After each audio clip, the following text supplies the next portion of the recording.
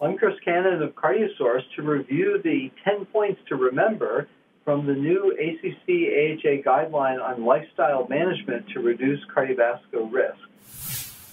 We start off with key point number 1, that the 2013 ACC-AHA expert work group's intent was to evaluate evidence that particular dietary patterns, nutrient intake, and levels and types of physical activity can play a major role in cardiovascular disease prevention and treatment through effects on modifiable cardiovascular risk factors.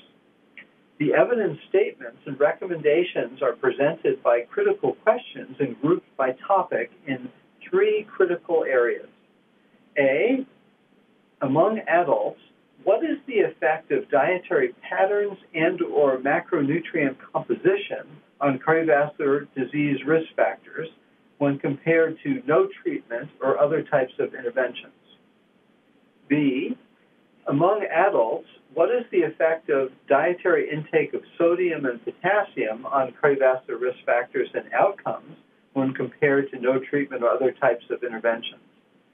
And C, among adults, what is the effect of physical activity on blood pressure and lipids when compared to no treatment or other types of interventions?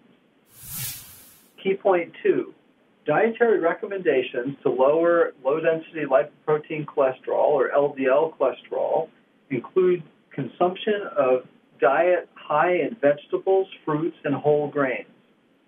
Dairy products should be low-fat.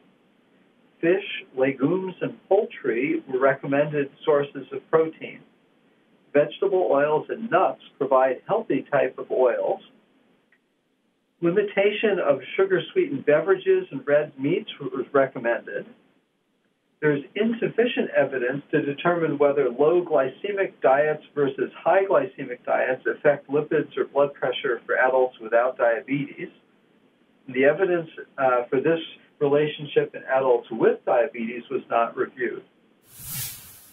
3, additional recommendations to lower LDL-C include a dietary pattern that achieves 5 to 6% of calories from saturated fat.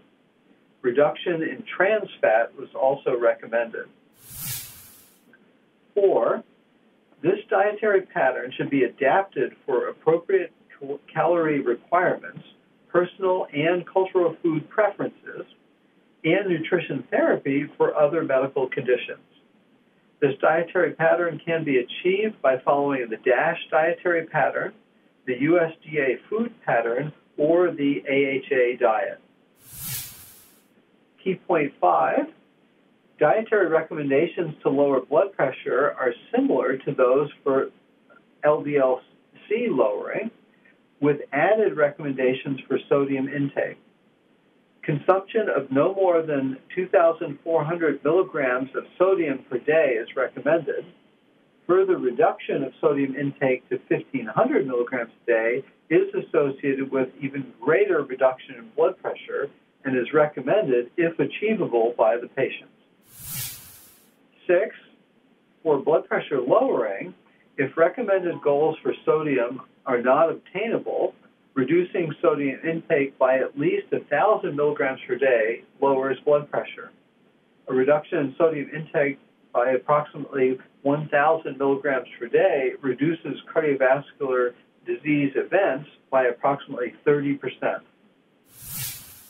7, combining the DASH dietary pattern with lower sodium intake is recommended for lowering blood pressure. 8, recommendations to improve lipids with physical activity were also provided. This included regular aerobic physical activity 3 to 4 sessions a week, lasting on average 40 minutes per session, and involving moderate to vigorous intensity physical activity. This level of physical activity can reduce both LDL and non-high-density lipoprotein cholesterol. 9, recommendations to improve blood pressure include the same level and duration of physical activity. Again, this included aerobic activity 3 to 4 sessions a week, lasting on average 40 minutes per session, and involving moderate to vigorous intensity physical activity.